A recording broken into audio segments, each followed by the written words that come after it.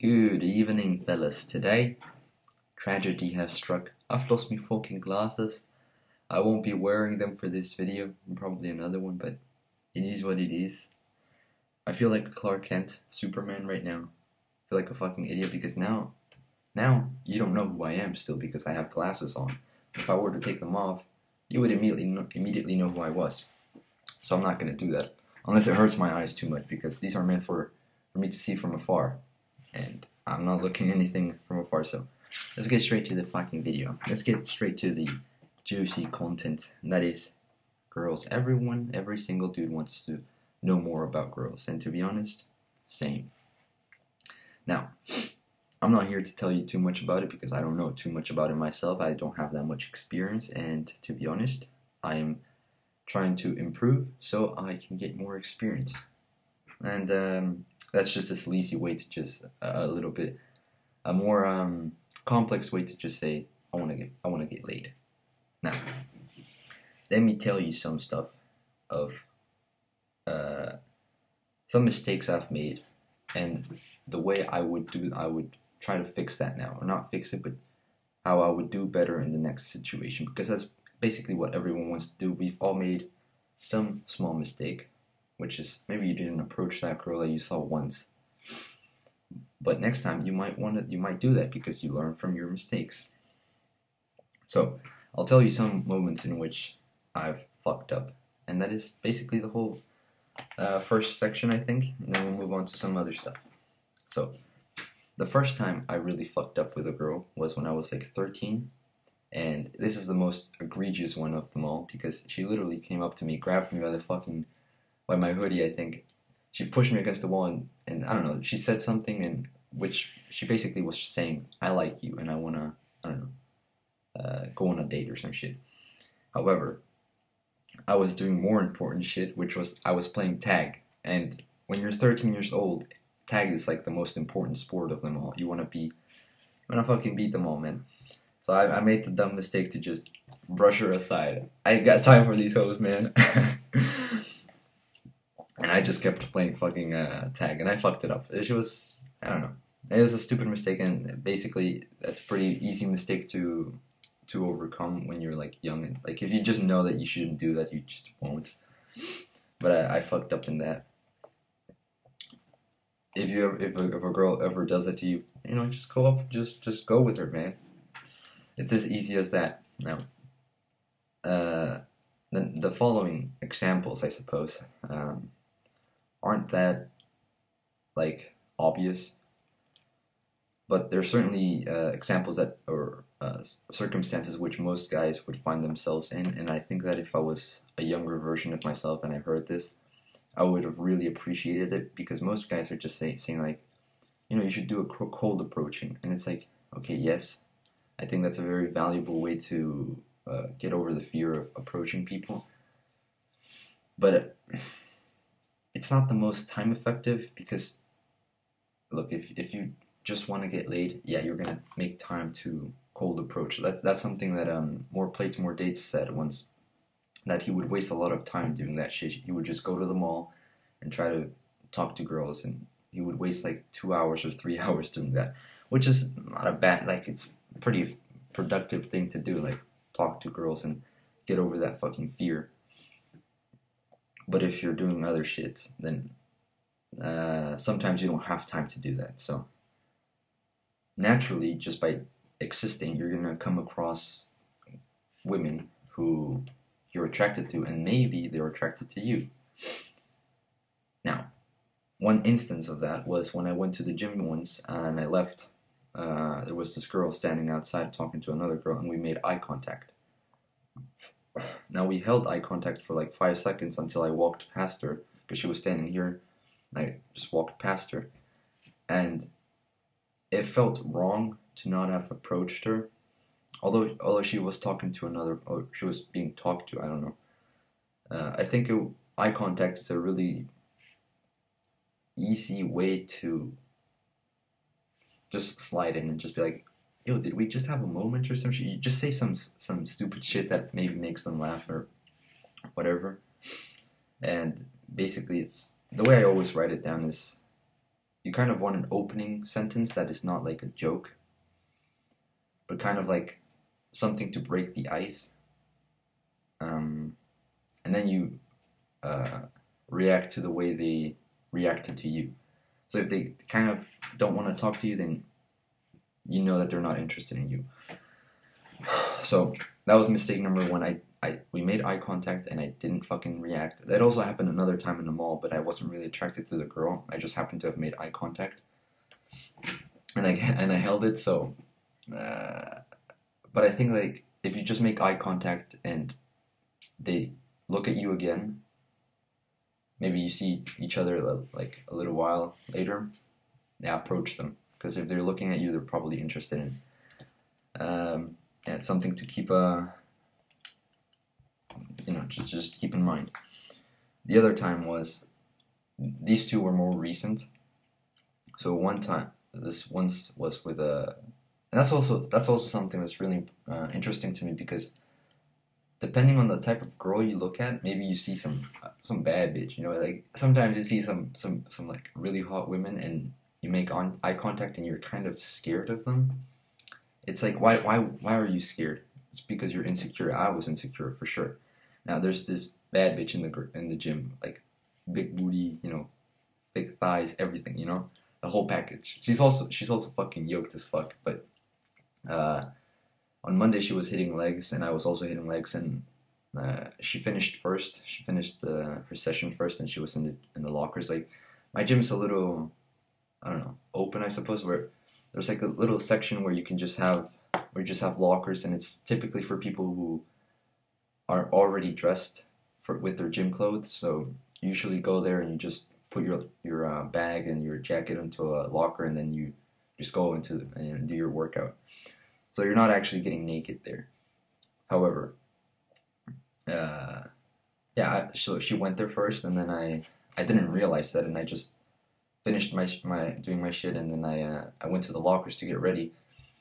And basically the situation was that she was here, and there was a wall behind her, the wall of lockers, and then I stood here, kind of by the exit, because she's standing here, the lockers are here, and then there's a little bench here, and I'm here getting changed with my putting my jacket on and everything, and then the exit is that way. Now there's nothing behind me, there's nothing interesting going on, there's not a class, there's not a weight room or anything, there's nothing going on. But I could sense that I was putting my shit on the bench, and I could sense that she was looking at me in my direction. But you could sense it, you know, you feel it in your gut that someone's looking at you. Now, some guys don't like to trust their guts or their feelings, and in my opinion, that's a stupid mistake, because we've evolved in a way that we used to depend on them sometimes. So it's stupid, in my opinion, to ignore them. You have them for a reason. You feel that shit for a reason. And I personally believe that if I were to have looked to her, we would have made eye contact, and someone would have looked away. But I felt that she was looking at me, but I was looking at the bench, and then that was the mistake. Basically, I felt that she was looking at me in my direction, and I didn't fucking look at her. Now I saw that she also hit legs the same day, and I also hit legs the same day, and I could have just asked, like, good leg day? That's as easy. Like, she would have answered to me, and I wouldn't have, you know, like, the thing is about the gym, you don't want to, like, let them know that you want to fuck them immediately. That's a little weird, because it can make everything awkward, and since you're going to be seeing them there every day, or not every day, but here and there, it's going to be awkward. That's why you don't fucking try to have sex with your colleagues, because you're going to see them every day, and it's awkward if they say no, you know? Kind of like that. But something, you know, casual or something simple, like, hey, good leg day? Yeah? Oh no, I hope I'm not too sore tomorrow. You know, that dumb shit, you know? And then just ask them for their name, and then you give it your name, and then like, hey, hope I see you next Monday. And then you say goodbye. That's basically it. That's the mistake I made. I didn't do that. I didn't look at them. That's basically the whole mistakes. That's the whole sequence of events that I keep repeating. I know they want to look. they talk to me, or I suppose I think they're looking for my attention, or even if they're not, I can just barge in and be like, yo, what's up, talk to me, bitch, and that's it. That's basically it. I don't do that. That's the whole mistake I'm committing. I'm not, maybe I'm making eye contact, but I'm not doubling down on making a connection with them.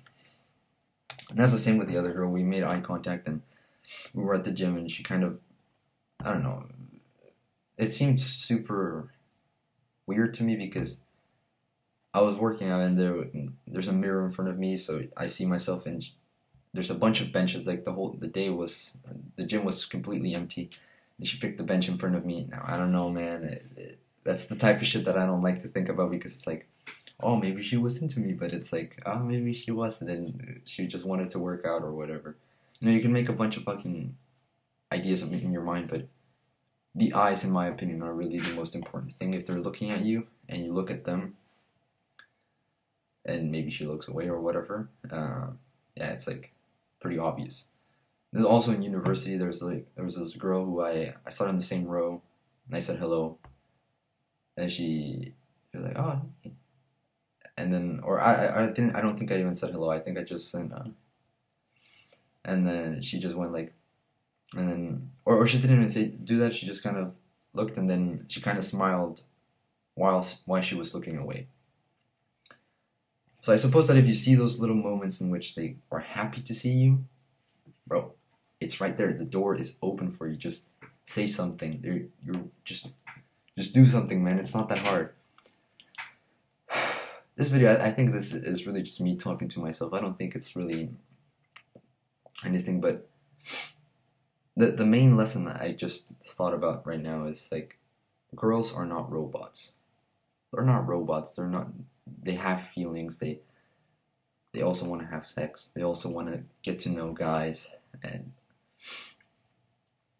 you know, usually girls don't do what the first girl did, where they just tell you that they like you because they're seen as whores or whatever. And it's like, so you as a dude, you have to be the initiator and try to fucking do something. And that's basically it, man. That just have the balls to do it. And that's also something I think I heard from Bill Burr, that I don't know if I think he was talking about black women, but basically women kind of give off their energy, and when you sense it, it's like they're telling you to be a man. Like, I'm here, I'm a woman, you're a man. Do something about it. You know, talk to me, you fucking pussy. So I think like that's pretty much it. Like, women kind of dare you to talk to them, and if you don't, when they gave you signals, you're kind of a pussy in my. So I think I was a pussy for not talking to any of them, and I'm trying to fix that. Now, out of the girls talk, which is super not uncomfortable for me, but I don't know that much, so I don't like to talk out of my ass. In terms of, well, it's also related to girls, I suppose, insecurities, man. I suppose that a good way to know if you're insecure is the way you sing in the car with your family. Now, if you have a very abusive family, then you're not gonna, and they don't like you singing, then you're not gonna sing, and that's fine. But if you're kind of like me, I don't dance that much. Even when I'm alone, I feel like it's awkward. Also singing, like I don't sing that loud. Maybe I only sing when I'm completely alone and there's like no way anyone can hear me. But when I'm in the car, look, I wrote here, I get uncomfortable when my dad gets hyped up while playing music while we're driving. It's because I want to fit in or be normal. By being quiet, I'm fitting in. And my dad doesn't give a fuck and sings and has a fun time. So, fuck being normal and fitting in, I should be more like my dad when he's social. I also sing really quietly not to be noticed, and that makes me weak. So my dad, when he's social, he's quite loud. He's quite like, you know, he's very open, and like, it's a very attractive personality trait to have, to just be super comfortable in social situations, but I'm not like that. Now, apparently, my dad also wasn't like himself when he was younger, so I think like I can become like him for sure. Because I'm honestly quite open when I'm with friends, but I'm not open just normally. So yeah. But yeah, as of singing in the car, I think it's pretty good points I've noticed over the past months. If you have music that everyone likes to listen to, and you know the lyrics, but you sing them like I don't know fucking lyrics. I don't remember any of them, but if you just start singing, but it's very quiet. It's like as if it's slower than. It's not as loud as if you were talking. It's more quiet than your talking voice. In my opinion, that means you're insecure. I'm insecure about that. You know, I'm insecure of being heard. That's probably a thing that I need to work on. I need to speak louder with more balls, and while being sure of myself. If you are not sure of yourself, nobody will pay attention to you. And that's, you know, everyone knows that. Everyone understands that subconsciously. If some fucking dude is talking and he doesn't know what the fuck he's not confident in himself, nobody really pays attention to him. They only really pay attention to those guys because they know something that other people don't, or they're much smarter or whatever. So you pay attention to them because of their intellect or their ability, not really because the way they speak. You know, the way you speak is very important. Now I wrote some things about like waking up late and shit. It's a pretty good thing to write down in your journal. If you wake up late, repeat it repeatedly. It's good to write it down and ask yourself why that happens. Something I'm quite proud of is well, since I've been hitting the gym. I honestly don't know since when I've been hitting the gym, because there was a moment when I couldn't go to the gym at all because of COVID, and then I think from December I could go, but I'm not sure. But I went home to my home in another town, and that one has a decent mirror. The one here doesn't let me see my whole physique, and so I took my shirt off and I was like, damn, I look fucking sick. And I was only have 2 months of work or some shit, and yeah, man, if you still don't go to the gym, you should totally go, man. It totally makes you be different. I also have another theory that it says, I have a feeling that working out in cold showers makes you look manlier. That's also something that I'm making a video about, the cold showers and how to take them for life. Because I've been taking them since October, every day. Every time I shower, it's a cold shower. I don't shower every day because sometimes you don't really need to shower. You don't really do anything. You don't sweat. You're not nasty. But you know, if I have to shower, which I normally have to, it's a cold shower, and I only really take warm showers when it's really late at night. If it's 10 p.m., it's a warm shower, you know, because I don't want to be in bed super awake. But that's a topic for another video. The reason for that theory is because working out in cold showers making you look manlier is because in cold showers you mute crazy hard sometimes. You breathe through your fucking nose. And during workouts, you tend to bite down. It also trains your neck, I suppose. But not really. Unless you train it directly, it doesn't really do anything. But I also need to. I also use this a lot to recognize patterns, and that's something that you need to fucking do as well. Like, we live off of patterns, and every time because I live in a city right now by myself because I'm in school. But on the weekends, I often go to my house in the town with my family. But I've noticed that I regress when I'm at home. I stay up late, watch YouTube, skip workouts, eat junk food, and wake up late. I don't progress. I'm here while I'm here, so I have to be harder on myself. Don't be a pussy. Maintain the good habits, and I will be rewarded. Yeah, man, that's basically it. I meditate. I used to meditate. Like when I wrote this, I was meditating for a whole week. I went on the weekends. I went to my house. Completely stopped for the fucking weekend. I didn't work out. I didn't fucking do anything. I overindulged in YouTube, and I don't know. It's a mess. It was a mess, and I don't know why I do that. I think it's because it's a form of relaxation, but it's not gonna get me anywhere. You also need to, in the topic of recognizing patterns, I wrote down here. I realized that I need to keep my composure and not get angry so fast. Angry men are weak. Men that shout and fight about anything are weak. I need to break the cycle of significant trauma in my family. In media, who is everyone most afraid of? The guy that makes a fuss about everything, or the man who's always calm and only gets angry when he needs to? But then I realized, like, well, you don't. If in my opinion, that if you lose control of your emotions, you lost in a way. I feel like by just allowing your emotions to take over, you fucked up. So yeah, I don't know. I've had a experience with being angry a lot. I used to be angry all the time, and I suppose that now I'm more relaxed, and I'm trying to be not happier, because that's not a goal of mine. Like, oh, be happy. That, in my opinion, that's a result of hard work, or I don't know, whatever.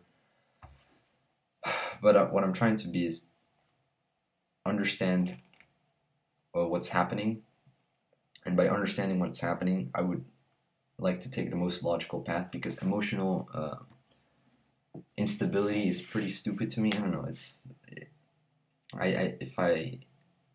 If I had a daughter, let's say, if I had a daughter and her boyfriend was super emotional and got angry like at the first joke someone made about him, I would tell her that he's not for her. And that's true. Like, if you're very emotional, you're fucking weak, because you cannot control yourself, you know, because you're the one that feels the emotions. So if you cannot control what you do about the emotions, then can you really control yourself? I don't think so.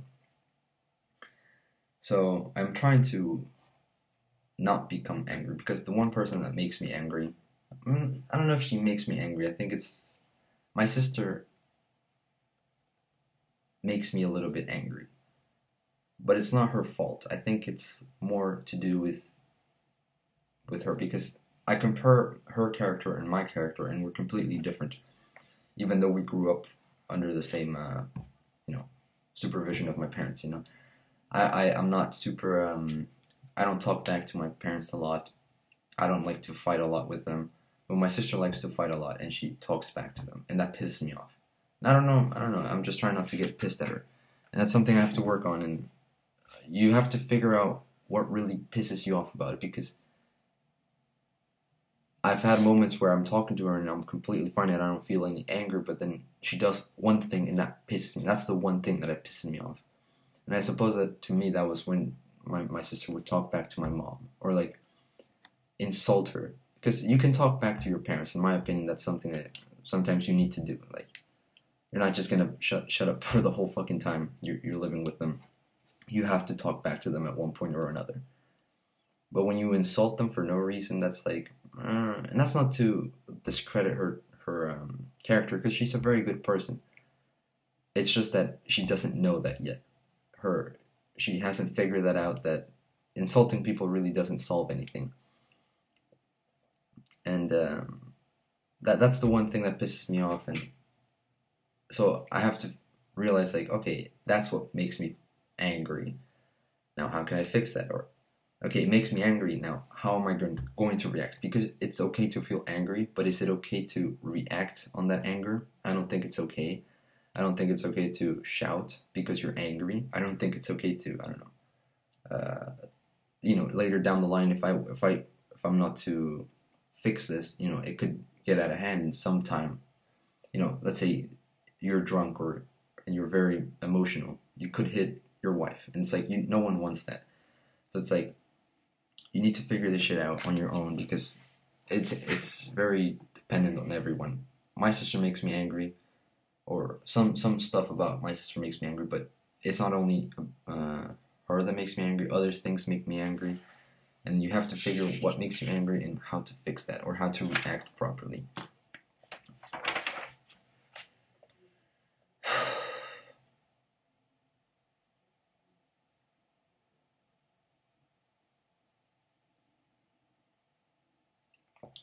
And I think the last thing of today is something that I recently watched from Natural Hypertrophy, but I also wrote this shit months ago. Well, not months ago. I wrote it on the 13th of February. I can never say that month properly. I always feel stupid when I'm saying it. Natural Hypertrophy is he made a video about what's his fucking the fat guy that's like Kriakos, I think. Well, I don't know. The guy that shouts and is very fat. But he wrote a video. He made a video about seek the difficult, or embrace the difficult, or some shit. It's basically just take challenges because they improve your character. Now, I wrote down here, God gave me a challenge, the challenge to win, to go to uni, do something I didn't give a fuck about in the time. Like, now I care about it a little bit more because I embraced the challenge and now I care about it. So, God gave me the challenge to go to university, start YouTube, and do other shit, and improve myself. At first, I didn't accept the challenge, but now I use it as motivation and something to push me. I used to view university as a weight that would drag me down and something I hated doing, and I resented the fact that I had to go, and I didn't accept that. And it fucked me up a little bit, but I think the challenge was too big for me at the moment. Like when I first started, it was a huge challenge for me, but now it's not as bad. I think I can complete the challenge without a fucking problem, I think. Because I know what I'm capable of, and I know that university is really not that bad. If you you straighten out. No matter how I see it, it's all positive. Either I get a career or get famous and rich out of YouTube, or I improve other people's lives. Maybe you learn something out of it. I always use money as like a quick little example, but really, YouTube can bring a lot of benefit, not only to me but to many other people. And maybe my friend who was the only one that watches my video, maybe he learned something from these videos. But one way or another, I will make my future the best for future me. That doesn't make sense, but basically, by just going to university, I either learned something, I learned how to work hard, I learned how to become disciplined with my time, I know how to properly manage my resources, resources being time, energy, basically it. And maybe I get a career out of it, maybe I make friends, maybe I meet, I don't know, the love of my life, whatever. Doesn't fucking matter. But eventually I get something out of it. And it's something that, that is pretty interesting to me, because no matter, if you do hard shit, you get pretty good returns.